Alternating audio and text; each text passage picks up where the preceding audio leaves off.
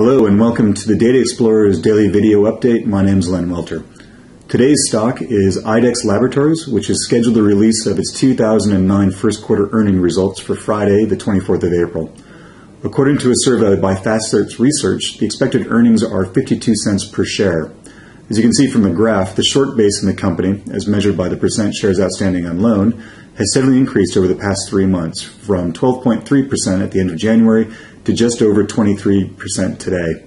Over the same period, the share price for IDXX has risen roughly 23% and is just under $37 per share. Even though there's been a steady rise in the short base since January, IDXX has a history of beating earnings estimates.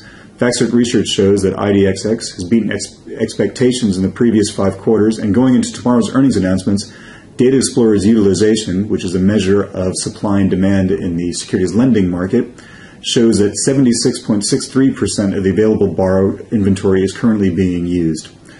Compared to other healthcare and medical equipment companies, you can see that the short base in the company is considerably higher, and unlike the others, has seen a steady increase in this short base since the end of January. My name is Len Welter. If you'd like more information on Data Explorers and its products, please go to www.dataexplorers.com. Thank you very much.